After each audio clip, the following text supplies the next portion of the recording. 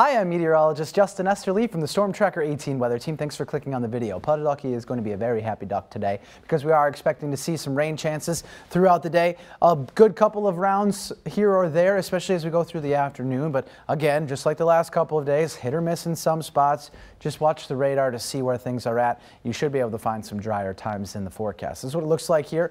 Futurecast cycling all of our showers around, but things will start to dry out, so they'll be dissipating as they do so.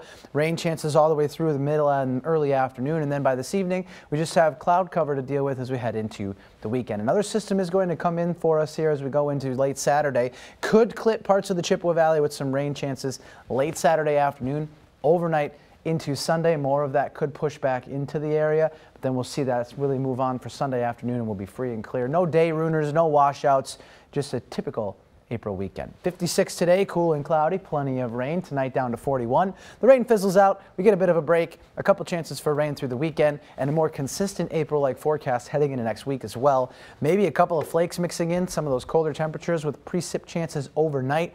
Nothing to be concerned with. It's a good April forecast.